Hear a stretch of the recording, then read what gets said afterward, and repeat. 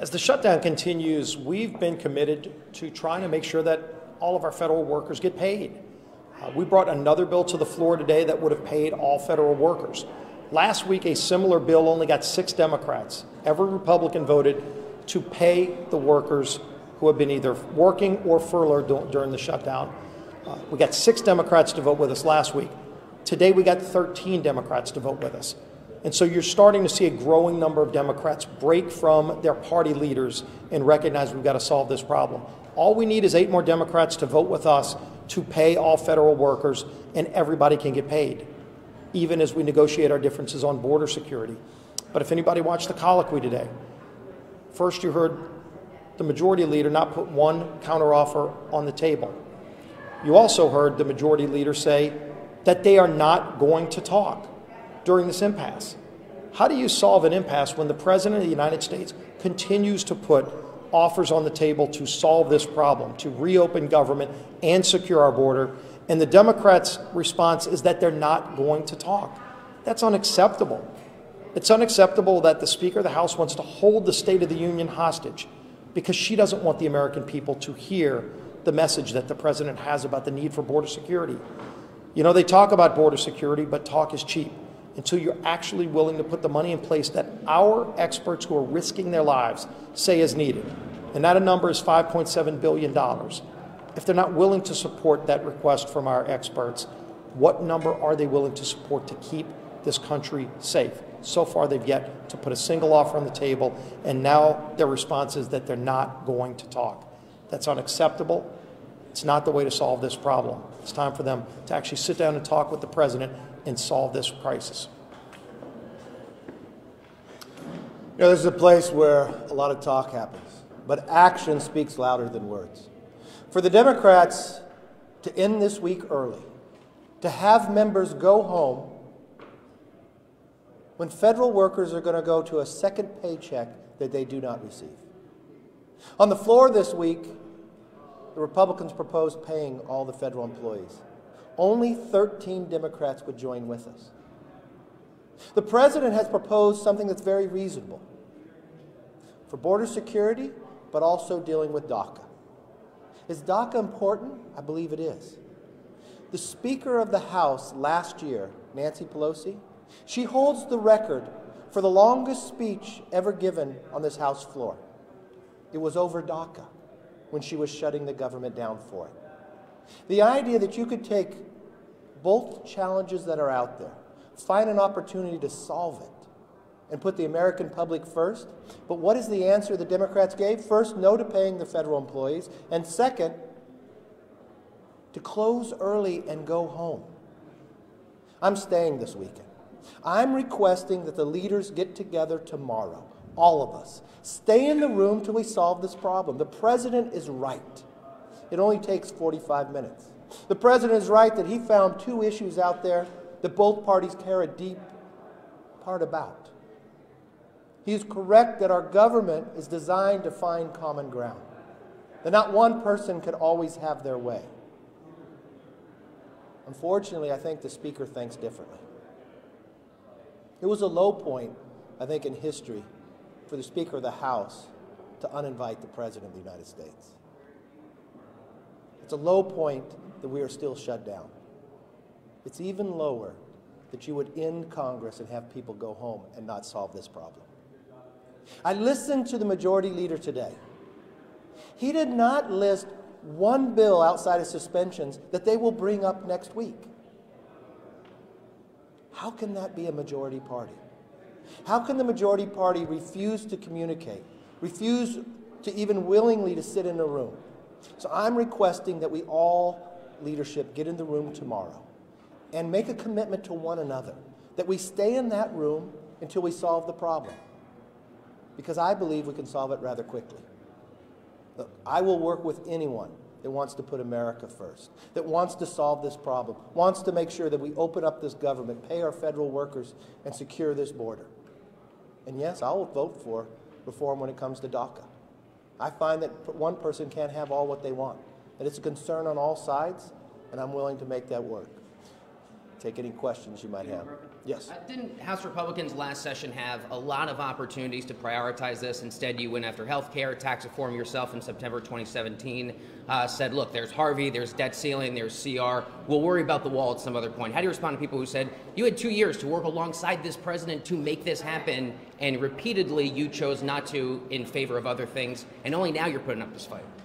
All right, first of all, I disagree with the premise of your question. Because no, we did put up the fight. If you look in the House of what we moved to pass for the wall and border security, but unfortunately in this House, the rules of the Senate are different. It takes 60 votes. So it wasn't I denying the American public border security. It was the Democrats over on the Senate side. Every time we got to that brink that they said no. So no, it's the same action they're taking today. When Leader Schumer decided to shut the government down after we had passed a bill to move to the House, that's the challenge. But when you look today, jobless claims, a 49-year low. How did that happen? Because we led on the economics. We made sure a tax bill went through. But not one Democrat would vote for that. They said it would be Armageddon. It's Armageddon because we're at a 49-year low in jobless claims. I'll tell you the problem we're having right now is 800,000 federal workers are not being paid, and the Democrats are telling the House to go home. That's a problem. To what degree do you think the country is less safe now when it comes to air travel or other kinds of services that are not being provided? Should the American people be uneasy about getting on an airplane, going to an airport, or any of those other kinds of services as a result of this I shutdown? leave it to the experts to say that, but what my travel through has been very safe. I haven't had a delay in others, and I've seen that throughout. I know we have professionals working. But that's the challenge right now. Why would you send people home where we're asking people to sit there and work, and right now they're not being paid? Why would the Democrats not vote to pay those individuals who are working? Because we had that on the floor. I'll give credit to 13 of the Democrats who said yes, that they would break from their leader and actually vote to pay those individuals. But why would that same leadership that voted no to paying them, why would they tell us to go home? Why wouldn't they sit here and solve the problem? And that's what I'm requesting. Since you seem to feel it's time to end this standoff now, what's your formula for resolving the initial threshold problem, which is Democrats saying, we're not going to negotiate till you reopen the government, and the White House saying... That is irrational. And the White House saying you're not going to get any wall money. I mean, I want the wall money before I open the government. How do you resolve that? I've been through every single one of these meetings. I watched the president turn to Speaker Pelosi, and I watched him say, I'll open up the government in 30 days. Could we do something on the border security? And she said, no, not $1. That's irrational. Think for one moment, just a short time ago, that they voted for some border security. They voted for wall. But now they want to say no in the process? That, to me, is wrong from every shape and form. It's wrong that they're sending people home.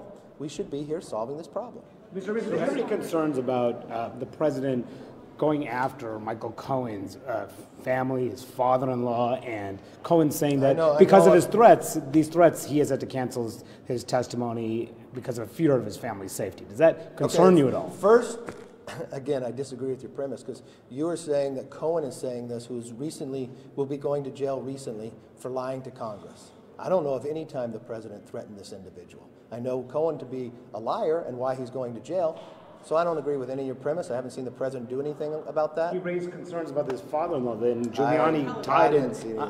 Yes. On the shutdown, if Democrats offer $5.7 billion for border security, but it does not include money for the wall, is that a non-starter for you all? I don't believe anybody in America thinks you can have border security without some form of a barrier. And what's interesting is that's coming from Speaker Pelosi, right? But why don't we listen to some of her members? Why don't we listen to one of her chairs? The Agriculture Chairman, Colin Peterson. He says, give Trump the money. Or why don't we listen to the Armed Service Chairman? He says walls actually work. I haven't listened to the number two. The majority leader just say yesterday that walls are not immoral, that they actually work. We find the facts from San Diego to Yuma to El Paso that walls actually work. And I think most of all of Americans understand you have to have some barrier to actually have border security. That's what the Democrats used to believe, but all of a sudden now they say no. And why they're saying no is harming 800,000 Americans. And again, If they truly believe that, then stay here and solve the problem. Get in the room. Let's see those actions overtake the actions you're doing now. Mr. Leader, Secretary Ross was on television today, said he didn't understand why federal workers were having to go to food banks. Does the administration not understand the impact this is having on federal workers, and what's your reaction to that comment? I did not see that, but this is having a real impact on federal workers. Many of these individuals do not make a great deal amount of money. They live paycheck to paycheck. That is why I'm sitting here right now today saying I'm staying here. And I want every other leader to be in the room, and I want us to pledge that we solve it. We do not come out this weekend until we solve this problem. Because you know what? They are being harmed. And at the same time that they're being harmed in this process, they're continuing to work. And that's why on this floor, what did the Republicans do? They said pay them. And we put it on the floor to vote on it. All it took was a few more Democrats, they would be getting paid. But they chose not to pay them and not to even stay and solve the problem. Last question. All right, no more. Oh, you're too late. In answering the question about the $5.7 billion offer Democrats are putting together, why did you use the word barrier instead of wall? Well, I think from a standpoint, a barrier is a wall in the process. I watched, having been from California, going to El Paso, being along the border, and I don't know if all of you have gone along the border. I think if you went to the border, spent a little time with those individuals who serve us along that way, you'd walk away and you'd know that there's common ground. You'd walk away and say, I need a wall, I need a barrier, something to protect as we go forward. And what I watched this president do in these meetings, I've watched him give 4 different offers. I never heard one from the speaker. I never heard one from the speaker. I heard the speaker say, even though government was shut down, we were sworn in. We went forward with that. I heard the speaker say in that speech that she wants that body inside there to be a town hall where people can see and watch, but be the first speaker in the history of America to disinvite a president. Even though that same day she used those words, she invited the president to come. Woodrow Wilson was the first president who came in 1913 and gave a State of the Union before Congress. 83 other times we've done that. Since 1934, there's never been a State of the Union past February 2nd. But this speaker has a new history. 1, first to disinvite. 2, she closes the House down during a shutdown. She refuses to talk in the process, and she votes against allowing payment for these federal workers. To me, that's all wrong. So let's change course. Let's get back in the room tomorrow. I don't think she has a Codell or any other plans, so why don't we solve it, and why don't we make the commitment to one another that we will not leave the room until we solve this problem, because I know we can find common ground. Thank you.